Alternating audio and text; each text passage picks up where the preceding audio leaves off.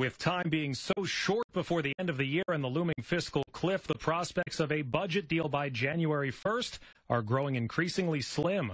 Joining us live, Virginia Senator Mark Warner is with us. Senator, it's good to have you this morning. My goodness, what's happening? Well, I don't think we should be totally surprised. The Speaker has tried to do a Republican-only deal in the House. That's not going to happen. There are some on the Democratic side who say, okay, if we get revenues that the president has requested, that would be enough.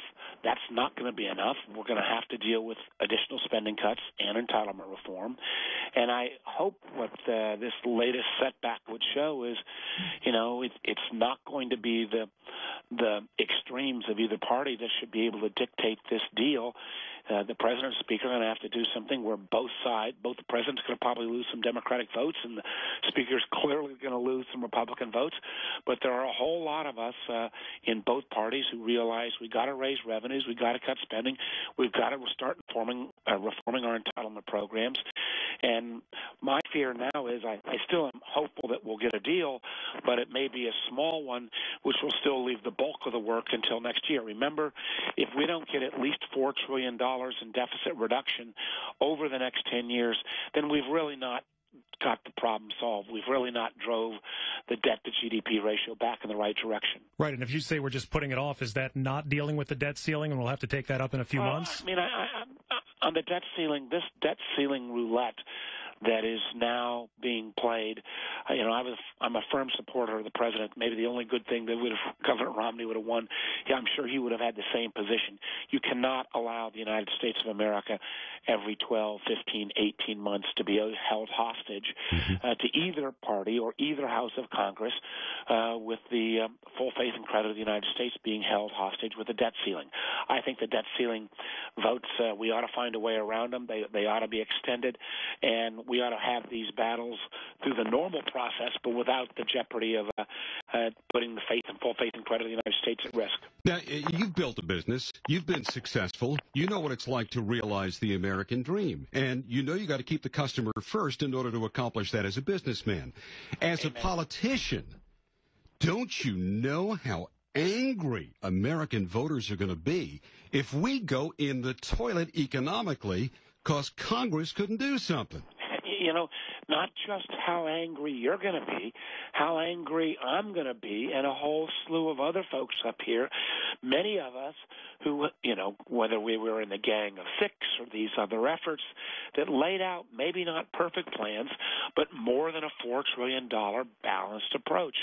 What we've all done is stood down, allow the president, allow the speaker space to negotiate. I do think the president, by laying out the specifics of his plan earlier in the week that had meaningful entitlement reform, that had some additional cuts, that had revenue.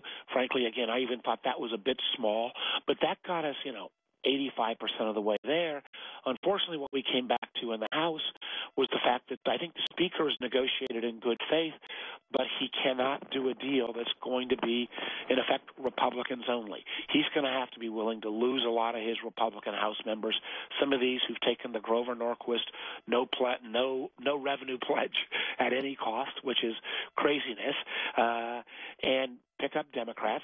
On the other side, the Democrats are going to have to lose some of the people who say we can't touch a penny around Medicare or Social Security because they deny the math around the entitlement programs. These are great programs, but the math around them just doesn't work because we're living a lot longer. We want to ask you another quick question. That is a big issue, but we want to touch on gun control. You have an A rating from the NRA, but you've also said that you want to see measures to bring guns under tighter control. Do you think that that's going to be successful, and do you think that you run the risk of overreacting as Congress, not personally, but Congress could overreact and alienate some of your supporters? Listen, I hope the NRA, when it comes out with its statements today, says that it wants to be part of the discussion. I believe strongly in Second Amendment rights. I own firearms myself. I think there's lawful and appropriate ways to own firearms. But I also have got 3 daughters when this horrible tragedy said, and they said, Dad, you work up there. What are you going to do?